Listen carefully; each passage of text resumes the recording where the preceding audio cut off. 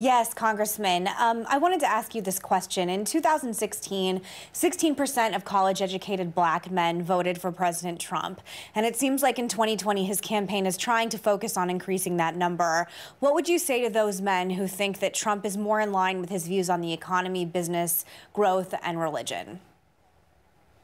I would ask them to take a hard look at the record. There was a question asked by President Trump last time, what have you got to lose? All I would say is look back over the last 3.5 years, almost 4, and take a little calculation of what you have lost. What have you lost since the last election? And that will answer the question for you. And if you want to keep losing, and that's what you want to see going forward, then keep voting that way. My opinion is very clear. I do believe that there must be a course correction in this country. This pandemic has opened up some things that I have been harping on now for 10 years. When I said at the beginning of this debate that this is an opportunity for us to restructure things in a more perfect vision. That's what I said. And it got weaponized against me. The Leader McConnell went on the floor and called me out by position as having said that. I don't back away from that. Our healthcare system needs to be restructured. Our educational system needs to be restructured. Now everybody is seeing it. Our kids are about to lose a second year of school. Healthcare. We cannot get rid of this pandemic unless we do something about healthcare. We've got to test. We've got to trace. We've got to isolate, and we've got to treat. That cannot be effectively done without broadband. And where is the broadband missing? In rural communities, in low-income communities, and these communities need to be restructured so our healthcare system can service them. So I would say to these people who voted the last time, think about where you are today. Think about where you were back in 2016. And if you want to be that same place 4 years from now, then cast your vote the way you did the last time. Anybody can make a mistake. You've made one. Let's make it right this time.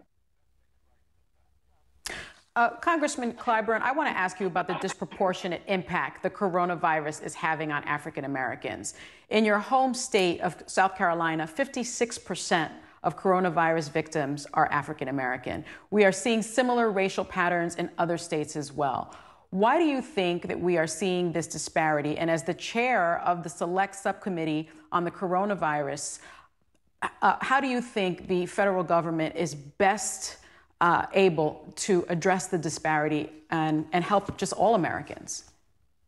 Well, I think that you've seen it. Thank you for that question. I think you've seen it in the CARES Act, the HEROES Act that we just passed. I think that in that HEROES Act, let me give just one example. If we're going to have broadband, right now the FCC has got billions of dollars they could spend out to get broadband in these underserved communities right now. They've got a schedule that goes out almost 2 years. In the HEROES Act, I put language in there so that we could spend that money out by June. And if they don't do it, we don't think the HEROES Act is going to pass right away. So on tomorrow, there's going to be a bipartisan bill sponsored by yours truly and Congressman Upton of Republican from Michigan to put broadband spin out of the FCC right away, because that's the way we're going to do this. We are not going to be able to cure this problem unless we make some significant commitments in underserved areas. So South Carolina is one of those states where it's going up. I think there are, 22 states where it's been on the increase. I think maybe 22 states where it's still vacant. About 10 states is going down. So I think that South Carolina and other states have got to get serious about spending out the money that is necessary in education, in broadband, in putting in the kind of healthcare facilities that we need. We need to have a massive expansion of community health centers. We've got that in the HEROES Act. A massive expansion of broadband, that's in the HEROES Act. Pass the HEROES Act, take care of state and local governments, and we will see a massive improvement in these statistics.